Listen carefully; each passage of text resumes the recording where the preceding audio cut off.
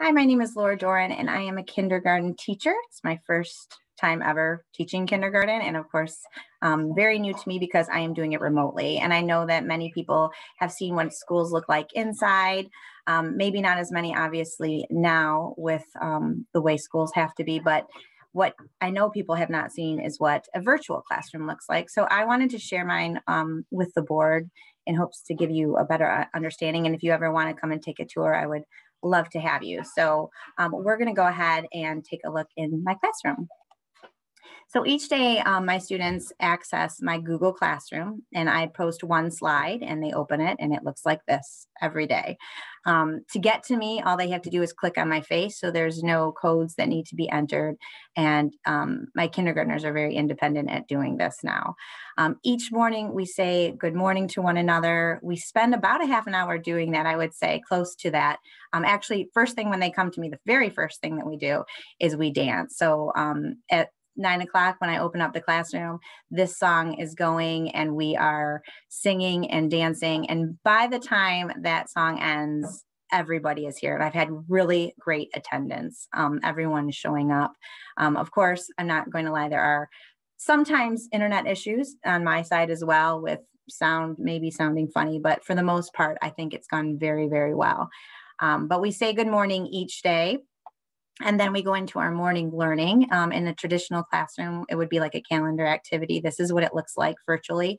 I play a song while I'm taking attendance, and they're writing their names. In kindergarten, we practice one capital and all the rest lowercase. They've gotten very good at that. In fact, sometimes now during the song, they're writing their name, someone else's name, maybe some snap words or a message. So it's very exciting to see them grow even in our short time together. Then, of course, we start with our reading a couple sentences about where our country is and our state. We listen to our national anthem every day, and we also say the Pledge of Allegiance with the very sweetest little mouse. I won't play it for you right now, but this is what we do each day. Every day also, we work on our letters and our sounds. We're also learning how to sign them. I feel like that's really gotten their attention. I have faces in my screens. They're looking. They're really growing. But that's something we do every day. And Mabel is the character that helps us with the Lucy Calkins program. So she helps us with that singing as well. We also do a lot of rhyme and syllable work. We do this every day. It's very important for these kids to build their routines. And so it's something we do over and over and over again. And they've also very much improved upon their rhyming and some of those pre-reading skills, as I will explain later. We also talk about our days of the week, our months of the years, and we sing those out. And of course, we talk about calendar and how that works. And each day we move the calendar around to what day we're learning on. We will talk about, today is Monday. We talk about yesterday and tomorrow, all things that we would do in a traditional classroom as well. On any holiday, I have fun little links that I can find of videos to teach a little bit more that they seem to really enjoy. We didn't have any birthdays in January, but we do sometimes have, when we have a birthday, we make a big deal of that. And we even sing in Polish, as my former students know as well. We count the days, which is what we do in all early elementary classrooms. Right now, I've been working with this group for 44 days. So we're counting our days together rather than our entire school year. But we talk about place value. That comes into play with 10 frame as well. We use tally marks to count the days, as well as really taking a look at how many days we've been together. This is a great visual. And we also do a lot of work with our hundreds chart.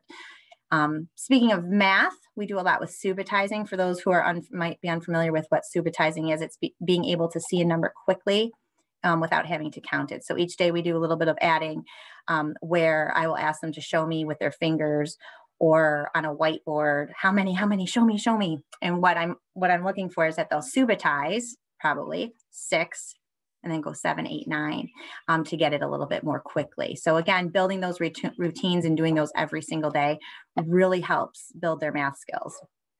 The other thing we do every single day is we write our letters to practice doing them the right way. Now, I can't see exactly how they're doing them, but I'm using virtual stuff to my advantage. I'm telling them, get your stuffed animals, set them next to you. Now really show them how we start at the top to the bottom. And we really work on how we form those letters as we're writing them. And now we're mixing them in with snap words as well, as they learn to write more and more words.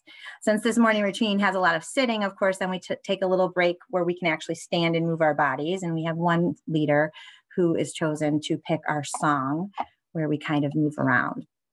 From there, we go into our social emotional learning every single day. And all of my curriculum is housed over here in my little bins. So social emotional learning is here. And when you open it, I've made all these slides from our Second Steps program. So I've tweaked them a little bit to make them more user-friendly for virtual. Obviously, I'm not using the Second Steps puppets because I didn't get them, but I like using the two elephants that help me teach throughout the day, Mabel from our phonics, from our Lucy Calkins.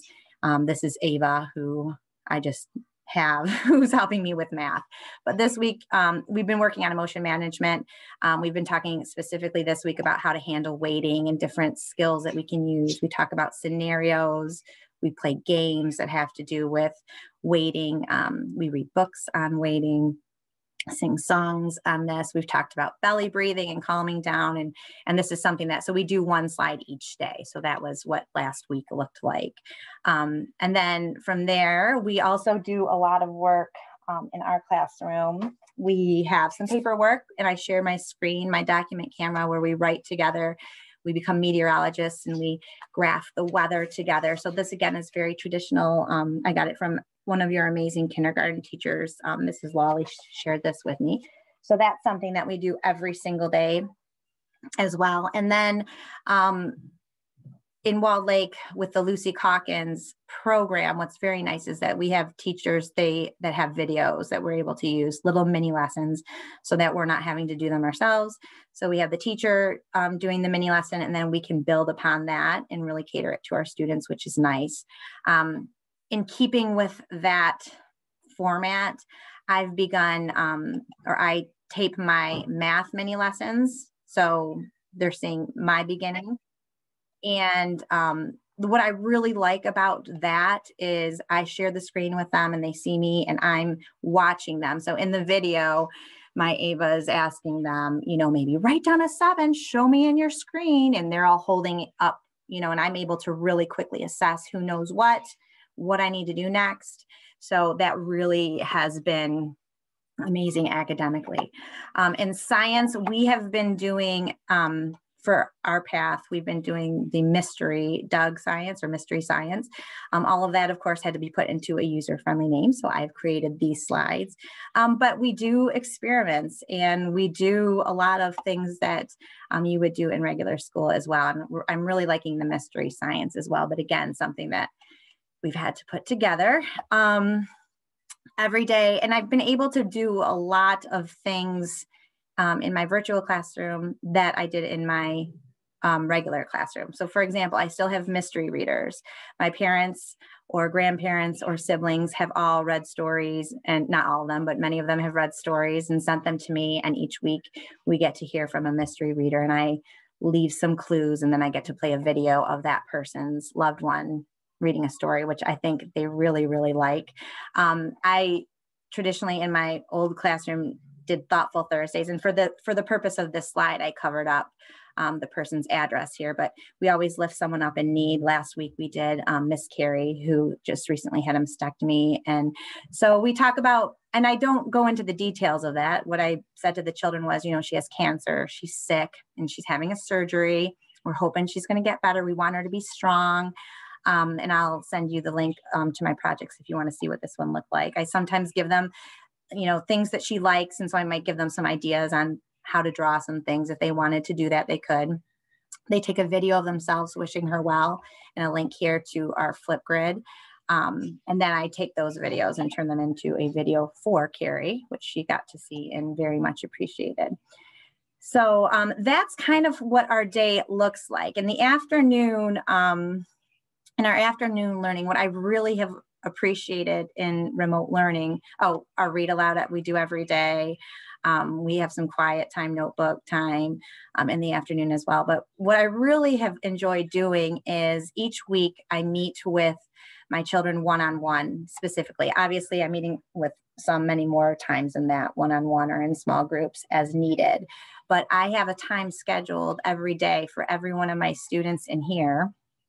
And what happens is they come to me and I'm able to read with them, assess them. I know I have my notes right in front of me, so I know what they did last week, what they're doing this week. And I've really documented some amazing growth. I have students who came to me with hardly knowing any letters, who know most, if not all, and all sounds right now. I have some readers who are reading well above, there goes my dog, well above a end of year first grade in kindergarten. I'm still fine pointing that, but we're working more on comprehension skills.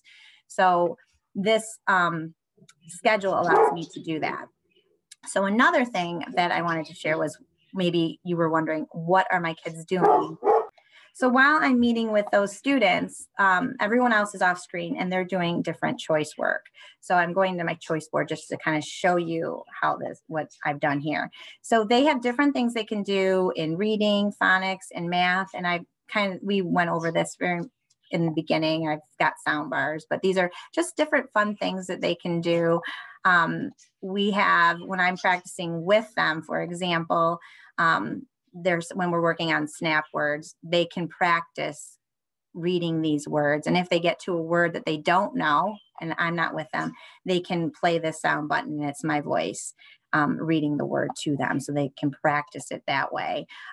Same thing, we have some fun wheels. This is how we take attendance every day. This wheel leads to the names in our class, but they can practice, again, reading their words, their sounds, IDing their number, in this way. So this is just another thing that we can do. And also, each one of my children, now that I've been able to assess them and give them all the DRA, I know exactly what their levels are, what their needs are. And so while I'm meeting with other children one-on-one, they have assignments that they have to do. So for example, they'll come in here, they'll click on this picture of me, and then I go through what I want them to do for that day. And I say what it is they're going to be working on. And then there's a link to a book that they have to read. Some people are going to have more than one book. This leads to either like the EPIC site. I found books on different places. It's all places I've had to find. I haven't found one site that is great for everything. This is, and then a lot of them have a quiz at the end so they can practice comprehension as well. But that's what that looks like. So while they're doing their choice work, I'm meeting with them each and every day. They're still going to their FAPES every day. And I explain when that is and send out little reminders. We have everyday math links, flip grids to tell me what they're learning about. Oh, and I have a project each week. I've mentioned I'm not really a kindergarten teacher.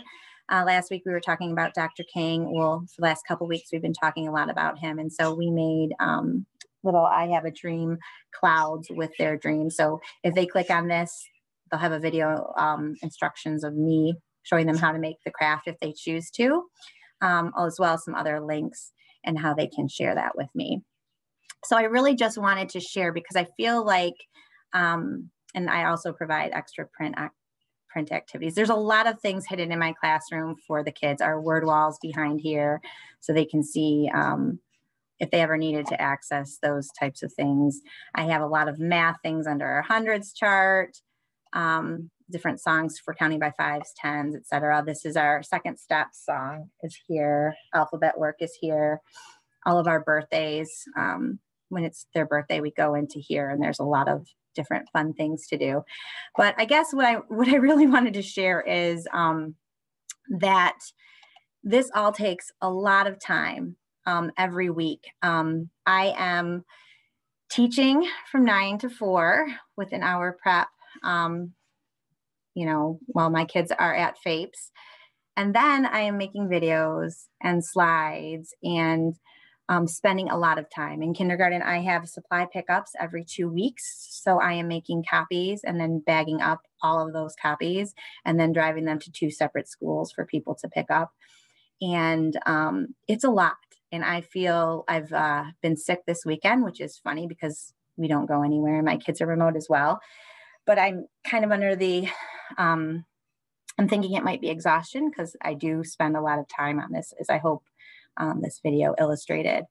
And I'm wondering if we could consider maybe giving my kids, again, they're growing so much academically. And if you could give us maybe even a little bit more prep time. I know Huron Valley gives a day off for their teachers. And by day off, I mean a work day. Because as you can see, I worked till 8 o'clock on Thursday of last week. I was working until midnight on my Thoughtful Thursday videos. Now, I know some of the things that I do aren't things that have to be done. However, I think it's good for the kids. And I know your teachers do the same. We do what needs to be done for our kids. So I'm wondering if you would consider that, adding an asynchronous day like Huron Valley has for things like our IEPs, professional development, planning. I've done a lot of, I've helped a lot of coworkers and they've helped me. And again, just putting these supplies together, making the copies, doing the drops. This is all so much. I've never worked harder. I've been teaching for 23 years and I've never worked harder than I have this year. So hopefully you'll consider that. But again, if you ever want to come into my classroom, take a look around. I'd love to show you more. I'm really proud of what I've done and what my coworkers are doing. And I'm very thankful as a parent because, again, my kids are learning remotely and they're doing outstanding. So kudos to them. But I thought you might want to see this. So have a great day and think about what I said. Bye.